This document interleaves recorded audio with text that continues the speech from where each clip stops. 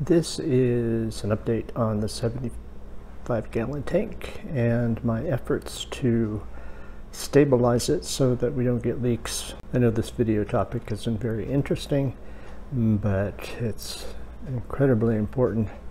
I'm not going to tell you what brand name the aquarium is. If you want to know what that is, please feel free to contact me.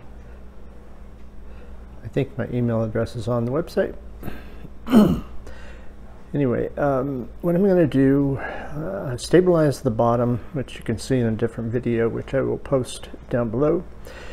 What I'm going to be doing at this point is to be putting